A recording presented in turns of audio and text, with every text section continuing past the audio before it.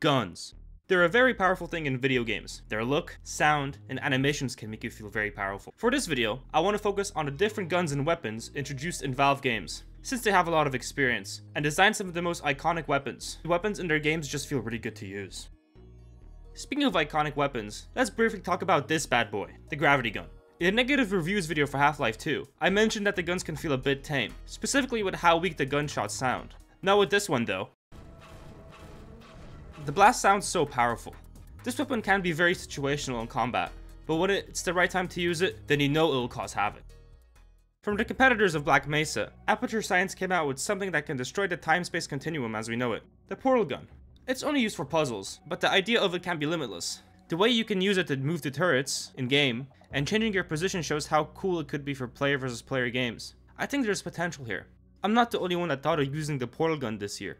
In 2019, Indie Studio 1047 Games released Splitgate, an arena shooter that takes inspirations from games like Quake, Halo, and Portal.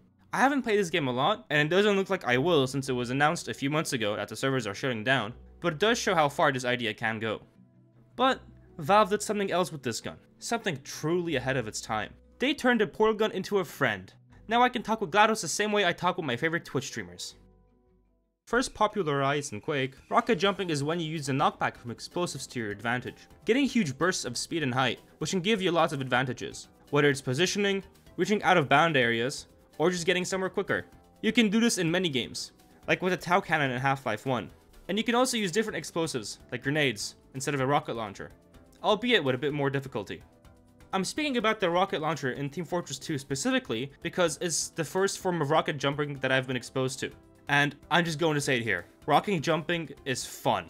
Yes, I know, very controversial opinion, boo me all you want. But yes, rocket jumping is just straight up fun.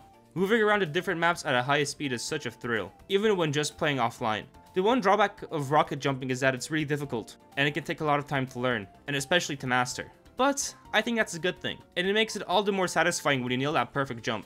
Oddly enough, if it were really easy to do, then I think it would lose its charm, and way less people will be interested in doing it. But if you want to do something easy, then you can scroll down a little bit and hit that subscribe button.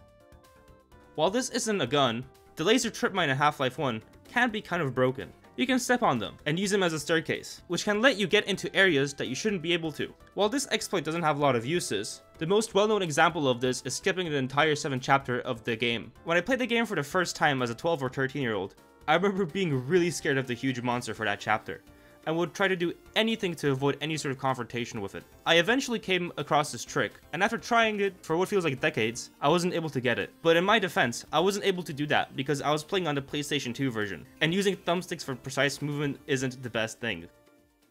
Now, I've mentioned some of the most iconic weapons, along with a personal favorite, but these weapons are mostly known in a positive way, but not this gun. It's infamous, rather than famous. On a peaceful winter day in 2015, CSGO got an update that would drastically shake up the community. The R8 revolver was added. To say that this gun was broken is a complete understatement. There were two different firing modes. The primary shot, where it takes time to pull the trigger,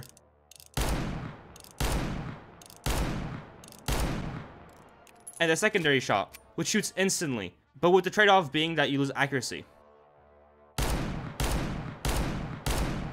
That's completely fine, but the broken thing about this is, well, when defusing a bomb in CSGO, you can use the right-click button to throw grenades and flashes. Oh, and I forgot to mention, this gun was like the most accurate gun ever, and it also had the same damage as the strongest gun in the game, the AWP. The R8 revolver, a gun which you could buy on the second round of the game for $850. For reference, the AWP, the gun I just mentioned, is worth $4,750. I remember playing matchmaking on the day it came out, and the sheer confusion and frustration my teammates were going through was spectacular. I'd like to give a few honorable mentions to weapons from other games. The Barrett 50 cal from the original Modern Warfare 2. I won't get into it, but the history of this gun is just amazing. Look it up if you have the time. But aside from that, the gun is beefy, it can consistently kill in one hit, and just listen to the gunshots.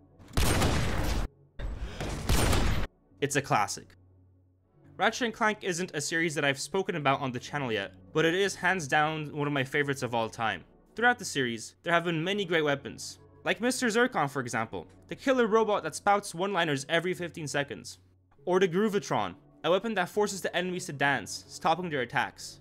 The Pixelizer shotgun is another charming weapon, where it changes the enemies into 2D pixel art before meeting their demise. Now that I look at the script, I realize that a fair portion of it is just me gloating about how important sound design is. Did you know that an audio engineer for Black Mesa, a Half-Life 1 remake, used the sounds of his wife's wet ass cheeks for the game? I learned about this recently and I've had an irresistible urge to share this knowledge. And on that note, that's all for the video. If there are any weapons I've missed, then please let me know in the comments. I'd love to have a discussion. On the left you'll see my most recent video, and on the right you'll see another video from me that YouTube thinks you'll enjoy. Thanks for watching. Cheers.